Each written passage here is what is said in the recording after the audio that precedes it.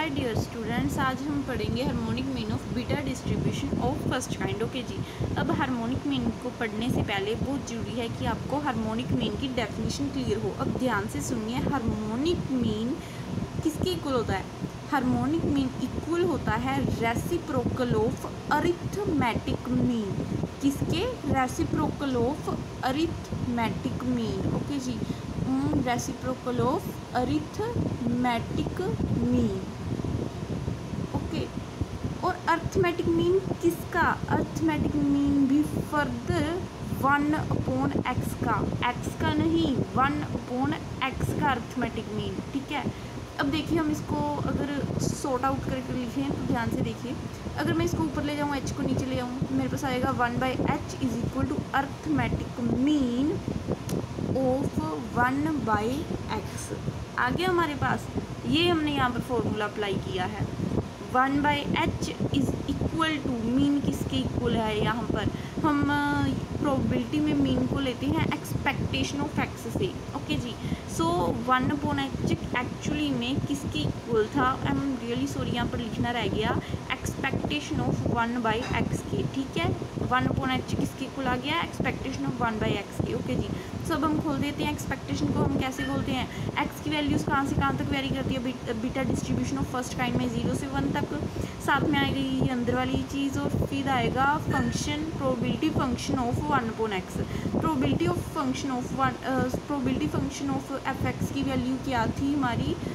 x raise to power u -1, u -1 and 1 - x की power v -1। Okay, सो हम इसको यहाँ पर लिख देंगे। ओके, अब ध्यान से देखिए, सॉरी यहाँ साथ में यहाँ पर बीटा भी था, बीटा ऑफ u भी। अब ध्यान से देखिए, x की पावर यहाँ पर एक नीचे भी पड़ी है, दैट इज़ x की पावर। इसको अगर ऊपर ले आएँ, x की पावर -1 बन जाएगी। सो -1 क्या बन गया? -2, इसलिए हमारे पास आ गया x raise to power u -2, साथ में आ गया 1 - x की पावर v -1। ये हमारा कांस्टेंट था, इसलिए हमने इसे इंटीग्रल के बाहर ही रख दिया। अब ये किसका फॉर्मूला बोला? हमने पहले ही पढ़ा था कि ये किसका फॉर्मूला होता है? इसका।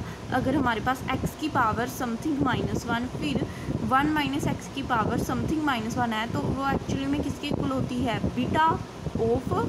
Beta function of a and b के। ओके, इसको हम ऐसे ही मान सकते हैं कि x की पावर जो भी होगी उसमें 1 ऐड कर वो पहला होगा, फिर 1 - x की पावर जो होगी उसमें 1 ऐड कर वो दूसरा होगा।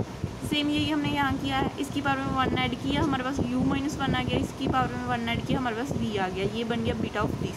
अब बीटा को हम फर्दर खोलेंगे। बीटा को खोलने का formula in terms of gamma हमारे पास ये होता है, बीटा ऑफ a, b किसके इक्वल होता है? पहले हम इन दोनों के गामा को अलग अलग मल्टीप्लाई कर देंगे, फिर नीचे आ जाएगा gamma of this plus this. Okay जी, ये रूट नहीं प्लीज़, ये गामा है।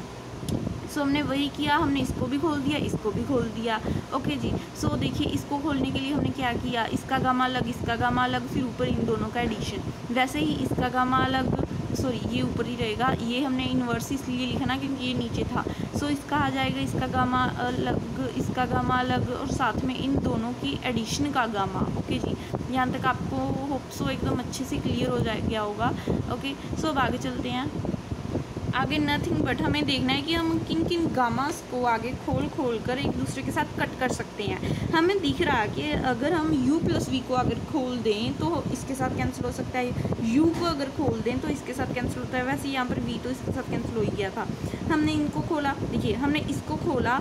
गामा को कैसे खोलते हैं? जस्ट अंदर वाले में से 1 माइनस कर देना है, अंदर जो पड़ा है उसमें से 1 माइनस करके उसका गामा, और साथ में वही टर्म बाहर आ जाएगी। वैसे ही हमने यहाँ पर किया। सो हमने इसमें से 1 को माइनस किया, गामा ऑफ वही टर्म लिख दी। ठीक है जी। वैसे ही हमने नीचे u को खोलना था, u से 1 माइनस किया, अंदर भी गामा ऑफ u -1 लिख दिया। ठीक है जी। सो अब देखिए, ये गामा इसके साथ कैंसिल हो गया, ये गामा इसके साथ कैंसिल हो गया। आ गई हमारी simple terms, that is u + v -1 divide by u -1। ये किसके इक्वल था? हमने निकाला 1 हार्मोनिक मीन के इक्वल। ओके, बट हमें तो हार्मोनिक मीन चाहिए, उसका रेसिप्रोकल नहीं, सिंपल हार्मोनिक मीन चाहिए। सो h उधर चला जाएगा, ये इधर आकर रेसिप्रोकल हो जाएगा। आ गया हमारे पास हार्मोनिक मीन।